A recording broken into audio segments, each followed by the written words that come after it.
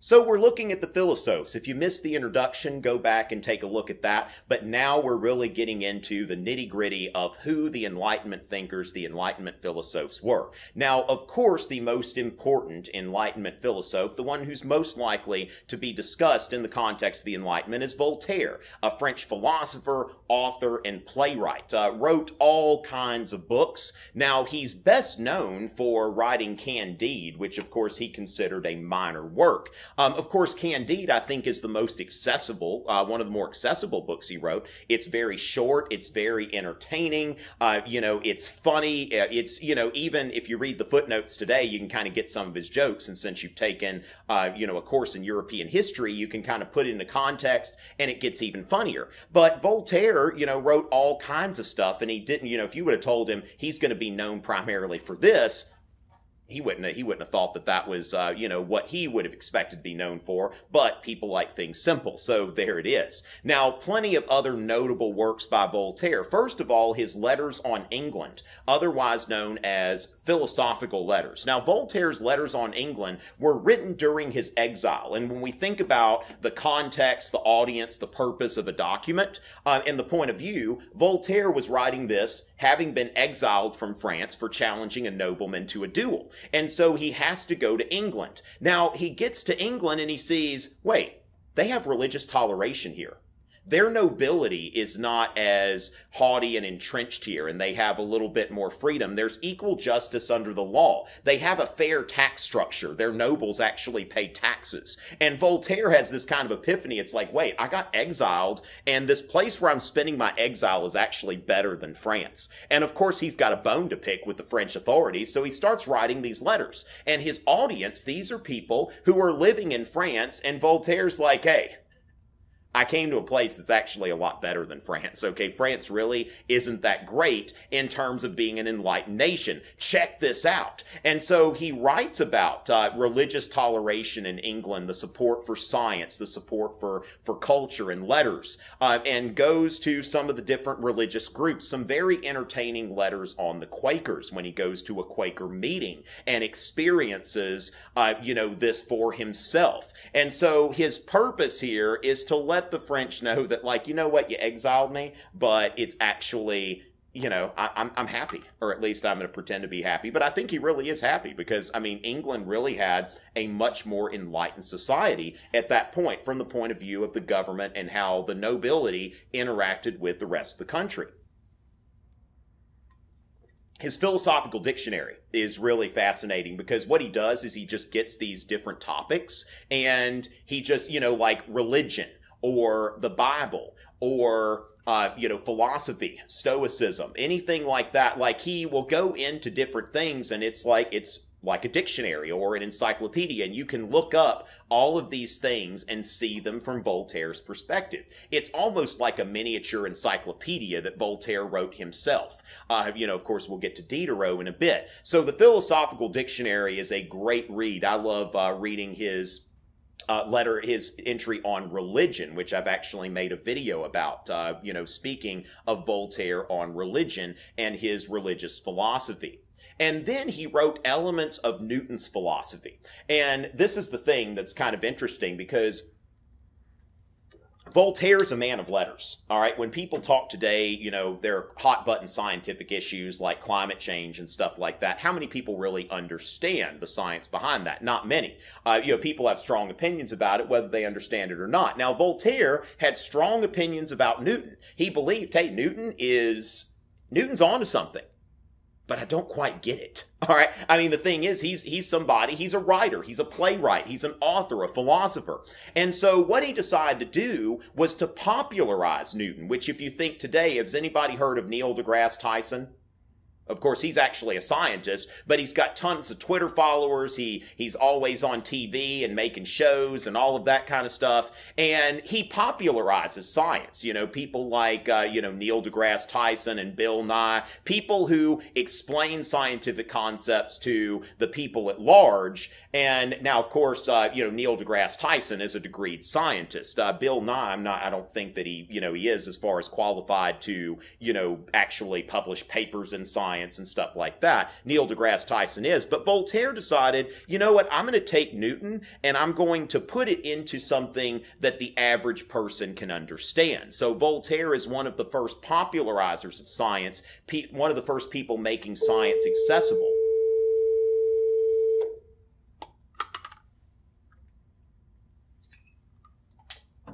So Voltaire is one of the first popularizers of science, one of the first people to make science popular, trendy, and accessible. And here is a picture of Voltaire writing his book on Newton's philosophy. Now notice that he's not alone. When you look at this picture, you see that Voltaire is there writing, and there are two figures up there in heaven. And so what we see here is we've got Isaac Newton up there. And then there is a woman. Now notice that Newton's glory is reflecting off of this mirror that is held by this woman, and it is going down onto Voltaire. Now, who is this woman? This woman was Emily du Châtelet, and she was a French mathematician, physicist, and author, and also longtime mistress of Voltaire. She was married to a French nobleman who was totally fine with the relationship. Back then, a French nobleman could have, any number of women that he could maintain, and his wife could have one man that, that she was sweet on. And so Emily du Châtelet and Voltaire had this long romantic relationship. At one point, they lived in a chateau together, which Voltaire actually paid to have renovated. Her husband would come visit once in a while, and the husband and Voltaire would ride horses together. It's not something that we could really imagine in American society, but, culturally, these two had this relationship that was, tolerated by all parties, and they would spend a great deal of time studying. And Voltaire, of course, drinking coffee and all kinds of stuff and just writing well into the night. They would, spend time together, and then they would spend time by themselves working on their various academic projects. And Voltaire, he's with a woman that's actually smarter than he is. He knows that. He's okay with it. Now, Voltaire called Emily du Châtelet a great man whose only fault was being a woman. I'm saying here that if she had been a man, she probably would have been reckoned as one of the great scientific minds of Europe at that time. But since she was a woman, then she was never going to get the respect that she deserved in that society as it existed then. Now, there's a book that I would recommend if anybody's interested in the relationship between Voltaire and Emily du Châtelet. It's called Passionate Minds. It's a great book going into their relationship. Even after their romance ended, they remained friends. Voltaire was actually present when she died. She died in childbirth.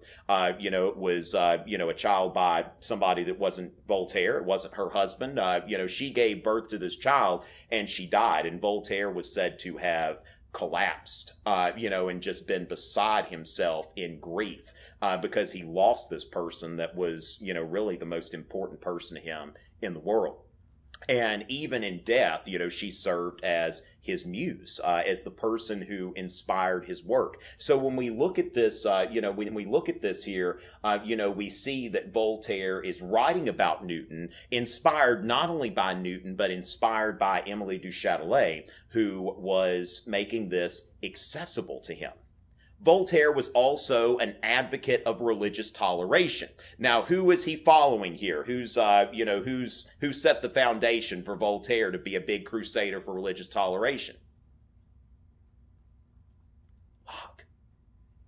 Did I hear it? John Locke. Very good. Very good. All right. So John Locke. So he's building on the foundation of John Locke. Now, where he, when we think about the scientific revolution compared to the Enlightenment, the difference between Voltaire and John Locke, and this is kind of in a nutshell, is that Voltaire and John Locke were both advocates of religious toleration, but Voltaire was also a critic of Christianity. John Locke actually wrote an essay on the reasonableness of Christianity, where he defended Christianity. Sometimes John Locke is falsely portrayed as a deist. John Locke was a practicing Christian. Now, Voltaire was a fierce critic of Christianity, especially of the Catholic Church as it existed in France at that time, and really of any revealed religion. In Candide, there is a scene where some Muslim pirates are, raping and pillaging and stealing and all the things that pirates do, and then the call to prayer came, and all of a sudden, They were all praying.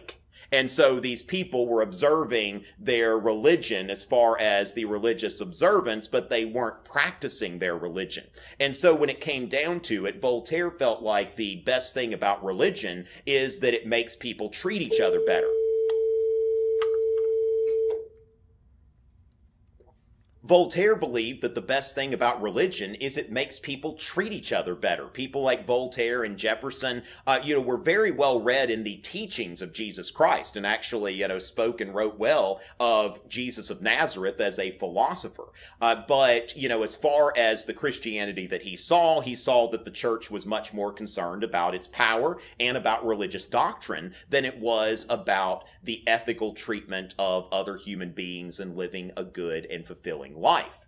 And so Voltaire was an advocate of Deism, which is a natural religion. Now, when you think about, Christianity, Islam, Hinduism, any of the world's major religions, they tend to focus on divine revelation, which means, like, if you think about the book of Revelation, the Revelation of St. John, when you think about that book, what happens at the very first? St. John's sitting there, and all of a sudden, bam, Jesus shows up, and he's like, I want to show you something, right? And so then he says, let me show you some things. And so Christianity and any other, revealed religion, it is based on that God has revealed something in particular to a particular person or group of people. So the Jews, for example, believe that the Ten Commandments were handed down to the Israelites through Moses. And so there is a special revelation here through a prophet. And the Judeo-Christian tradition is full of prophets who receive special revelation from God. Now, when it comes down to it, Deism says, you really don't need anything to understand God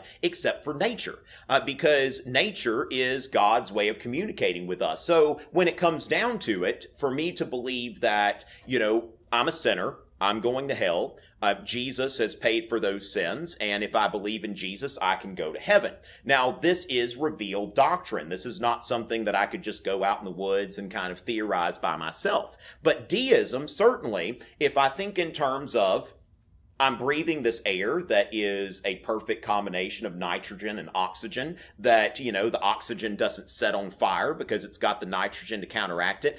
I can see because of this very complex, network of whatever. I'm not a scientist. I don't know what makes us see, but it's pretty complex. And then I have intelligence. You think about Descartes. I think, therefore I am, that I'm thinking. And how does thought animate itself? Now, there are people who are atheists and they come to that conclusion, but you can certainly see, absent of religious teaching, somebody could come to the conclusion that there is a higher power. There is a higher intelligence that created the earth as it is. And when you look at Newtonian physics, which makes sense. We still, the scientific community's got more of a chaotic physics today, but Newton's physics is still largely taught in physics classes because people can understand it. It makes sense. Now, when you're taking physics in high school, you probably won't feel like a lot of it makes sense, but in comparison to other scientific theories, it certainly does. So this natural religion of Deism